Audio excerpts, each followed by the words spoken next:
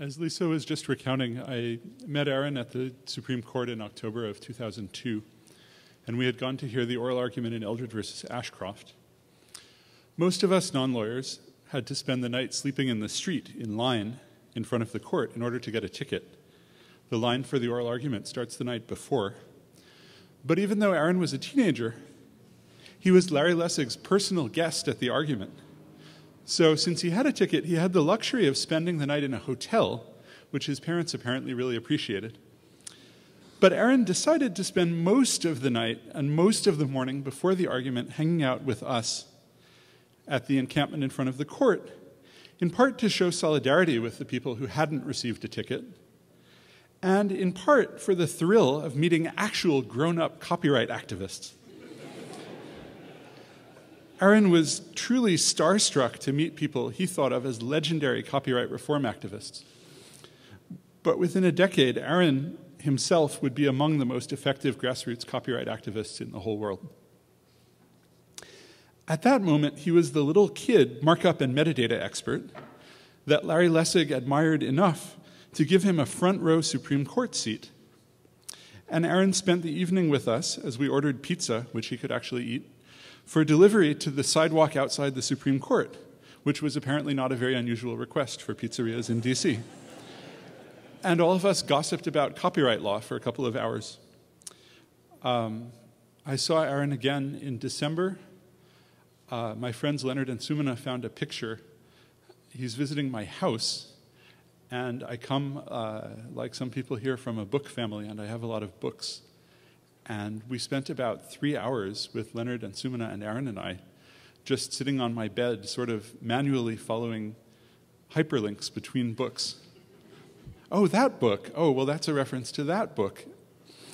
Aaron was there because Larry Lessig was unveiling his Creative Commons project in San Francisco.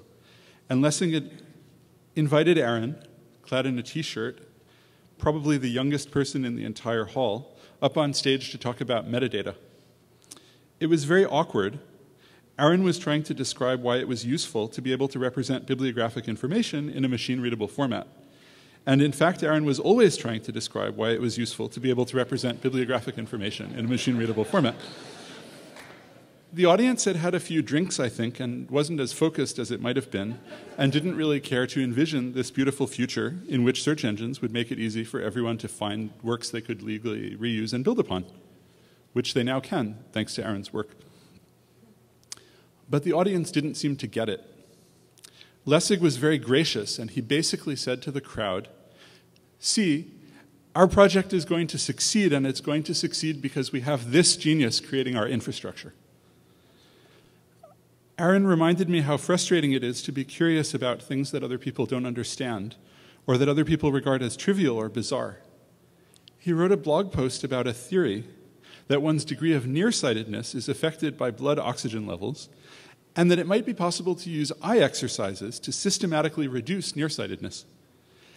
Aaron, he wrote, was already experimenting on himself to see if it would work, and he said he wished he could meet a girl who wouldn't laugh at this project.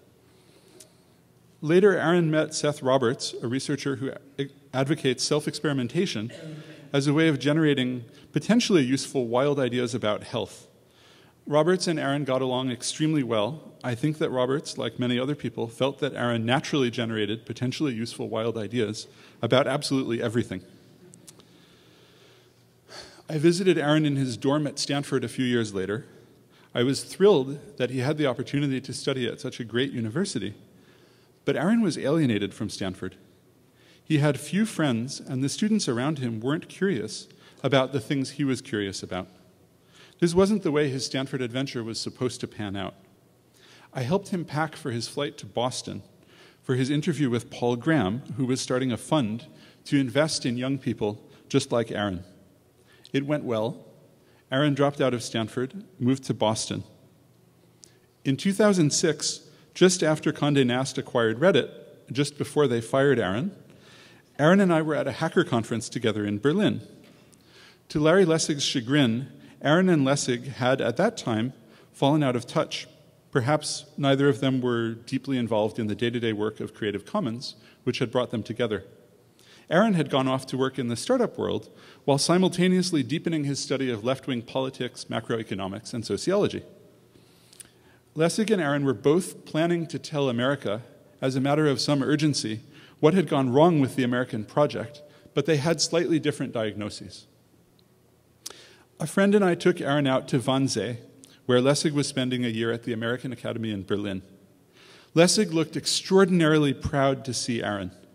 Their meeting had for me the sense of an extraordinarily poignant reunion, as if they hadn't seen each other in 20 years. Of course, they had actually seen each other a few months before.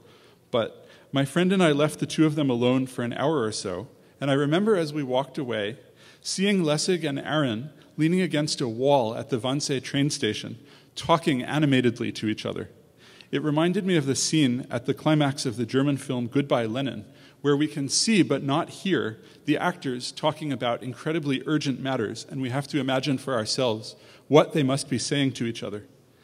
And I thought, Lessig is so proud, his protege is all grown up and he's come back to show his respect for his teacher.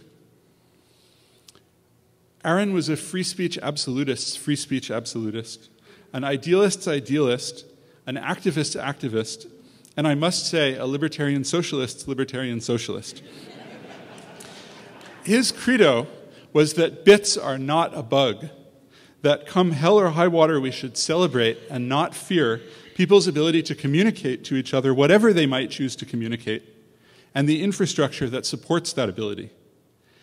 Aaron came of age a long time after the end of the cypherpunk movement, but he always seemed like a cypherpunk and lived up to the notion that cypherpunks write code.